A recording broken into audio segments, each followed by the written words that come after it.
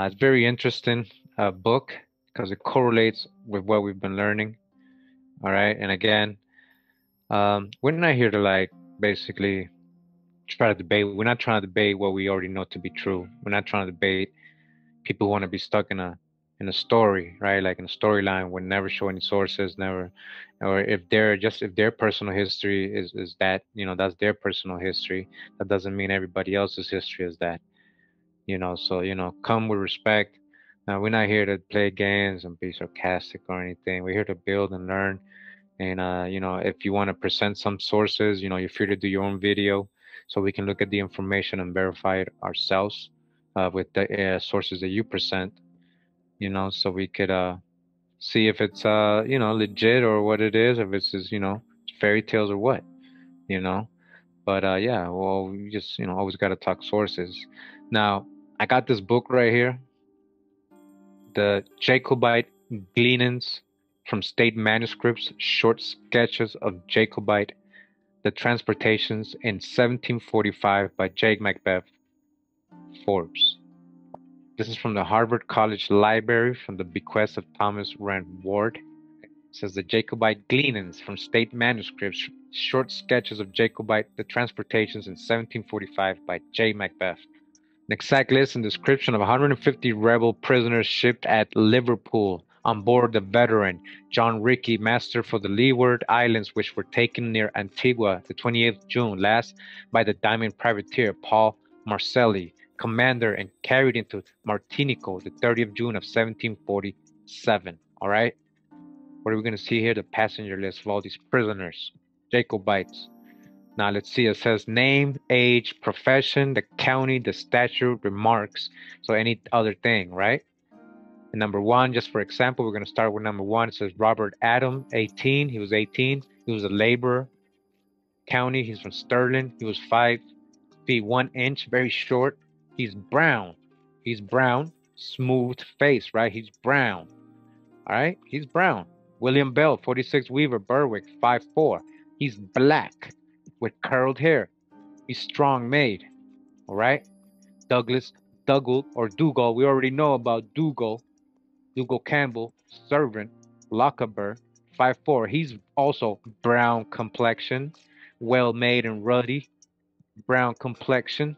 Alex Catana, 17. All right, young. These are young. Miller, Bandanock. All right, he's from Bandanock. He's 5'5". He's black, ruddy. Black, ruddy. All right. A lot of you is probably still saying, well, that probably means white. Well, we'll see. All right, we'll see. Dougal Campbell, Dougal, Douglas, Dougal, Swarty, right? He's a servant. Argyle. He's 5'5", 1/4. He's brown also. And also ruddy, healthy, well made and ruddy, it says it, I guess. Alex Campbell. All right, we already know about the Campbells. We just read that, right? 18. He's a laborer. Inverness, 5'48". He's pock-pitted. He's pock-pitted, whatever that means. John Campbell, he's 20. He's 5'2". He's swarty. All right, he's swarty. There's no saying, oh, well, that black means, no, swarty. He's swarty. Alex Cameroon, he's well made.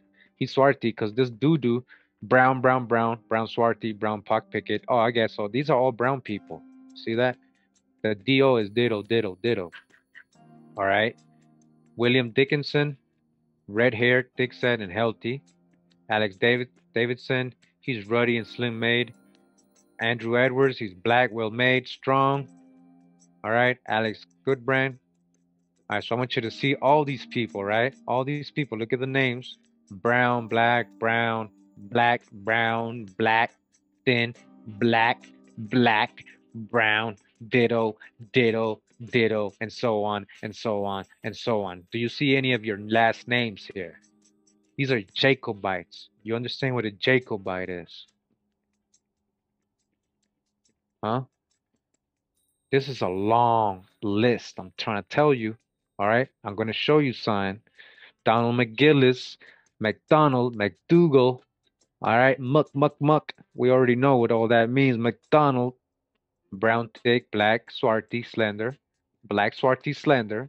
So that doesn't mean white because he can't be white, swarty, right? Black, swarty, brown, straight, sandy hair, brown, diddle, diddle, diddle, diddle. Just a quick reminder, we're here in the American Dictionary of the English language. All right. This is actually Webster's 1828 dictionary. All right. I got the official PDF. We're going to go all the way to the word swarty. All right. And right here it says swart, right? Almost sounds like steward. Swart, steward, swart, steward. Now, where'd they get steward? Did it mean black or dark? What is swart? It says being of dark hue, moderately black, tawny, swarth. All right. Down here it says swart, to make tawny or brown. Swart, an apparition. Swartly. All right. Duskly with a tawny hue. Says swartness, honeyness, a dusky or dark complexion. Dark complexion, all right? Dark complexion. Swarty, being of a dark hue or dusky complexion. Tawny, in warm climates, the complexion of men is universally what? Swarty or what? Black in warm climates. Is there only warm climates in Africa? No, we have warm climates all over the world, right? The Moors, Spaniards, and Italians are more swarty than the French, Germans, and English. It says their swarty hosts would darken all our plains. Swarty. All right, black, as the swarty African, it says, right? As the swarty African. So the African is swarty, right? Swarty is a tawny color. Swartish, somewhat dark or tawny. Swarty, swarty, tawny. All right. So you get the picture, right? Swarty. So an African is swarty, right? Black, black, straight, ditto, swarty, lusty. See all these last names, right? See the names. Black, pale-faced. There you go. Pale-faced. All right. This is pale-faced. They tell you fair-faced, pale-faced. When they're pale-faced, they're telling you fair, black, brown, fair complexion, pale. All right. So this, when they're saying black, it doesn't mean white or fair or pale, because they're telling you when they're pale, pale complexion again. All right. Fair. Now this could be a light-skinned, dark-skinned person. It could just be a light skin, but they're telling you straight up, pale complexion, fair. Could be straight up a white person, right? Straight up, pale, a real pale person. Brown, dark complexion, well-made. Joseph Brown. Brown, dark complexion, well-made. Daniel Duff, right? What do we learn about Duff and Dub?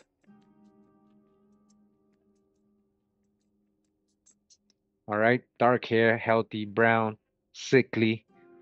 Sickly, wow. He don't sound good. Well-made, brown complexion, all right. Pale hair, sickly, dark visage, strong, healthy. Pale complexion, all right. This guy's pale, James Mann, all right.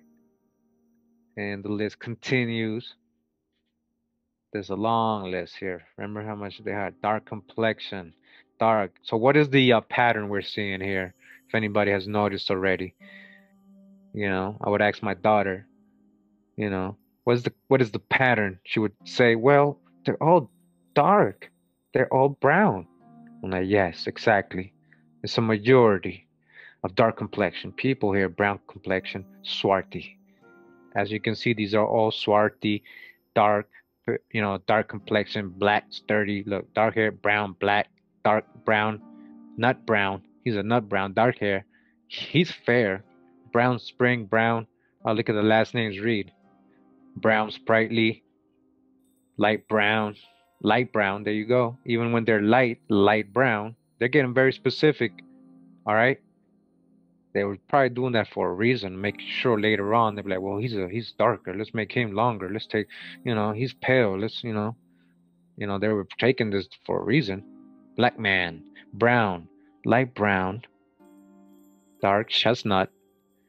All right, dark brown. Thomas, bold. You did kill. This is Margaret Dykes, Mary Mackenzie, Barbara Camel, James McIntosh. All right.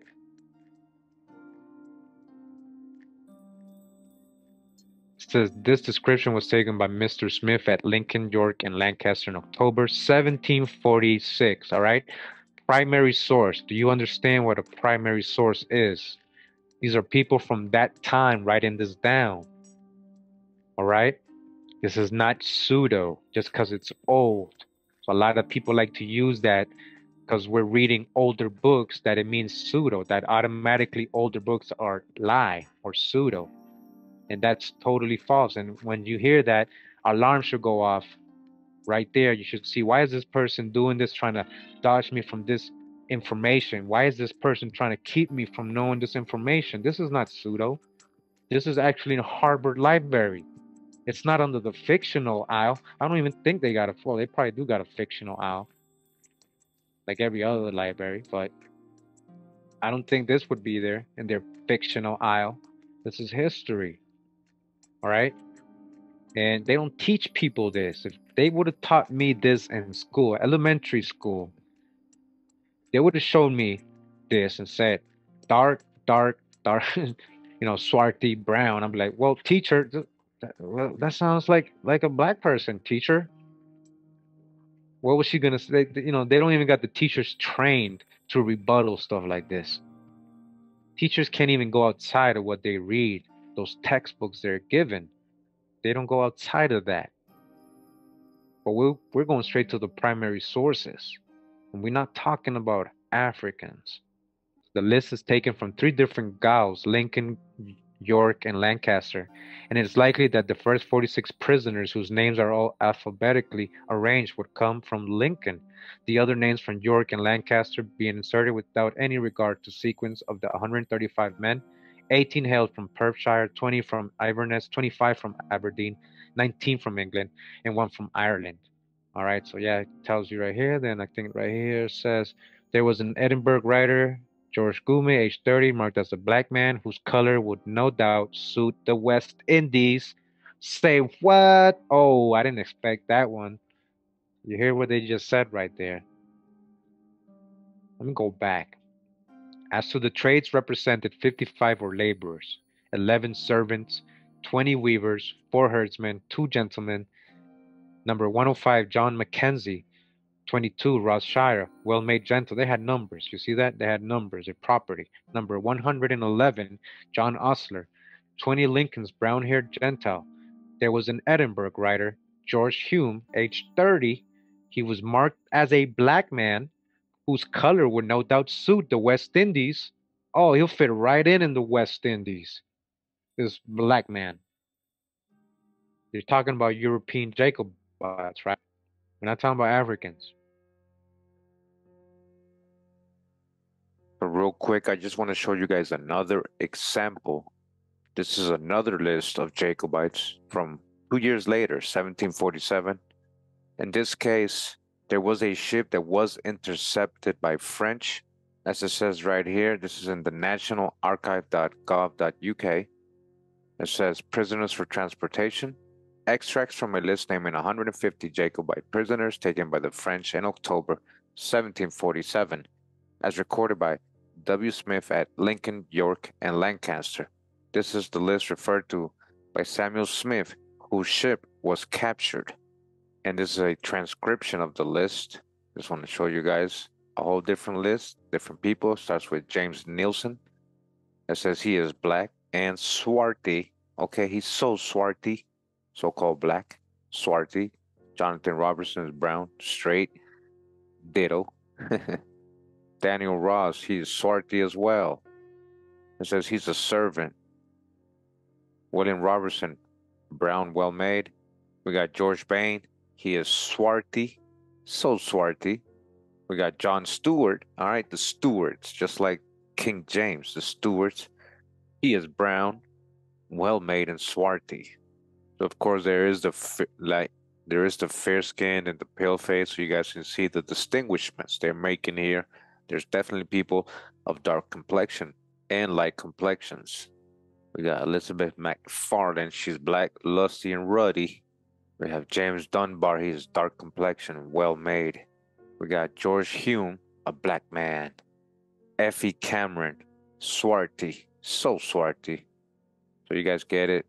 So even though everybody's not dark, I just want you guys to see there was so-called black people as Jacobites being sent as prisoners to the plantations, to the colonies in the Caribbean and the east coast of North America. The more you look into it, the more you're going to see, the more you study the ancient people of Scotland and the original Jacobites, you will see there is melanated people in that. We're going to get another quick reference before we go today. Today, just going to go over again who the Highlanders are real quick. I found a great source here confirming our previous research on the Scottish Highlanders. We're in the University of Michigan library here, and I'm in the book Annals of the Caledonians, Picts, and Scots, and of Strathclyde, Cumberland, Galloway, and Murray by Joseph Ritson, Esquire. Joseph Ritson, Esquire. This book was written in 1828, almost 1700s, 1828. The Annals of the Caledonians, Picts, and Scots. So we're in the introduction of the book. We're on page around 7 of this book when he's talking about the Highlanders, distinguishing the Highlanders from the Lowlanders. I'm going to zoom in. So again, we're on page 7. We're going to go to the paragraph in the bottom. He says here, in all ancient writings, he adds that the Highlanders are generally diminutive with brown complexions, and almost always with black curled hair and dark eyes. All right, I want you guys to see that. He just said the Highlanders, the Scottish Highlanders, have a brown complexion and black curled hair, brown complexion. All right, again, the Annals of the Caledonians, Picts, and Scots by Joseph Ritson. Another source letting us know the Highlanders were people of color, so-called Negro people.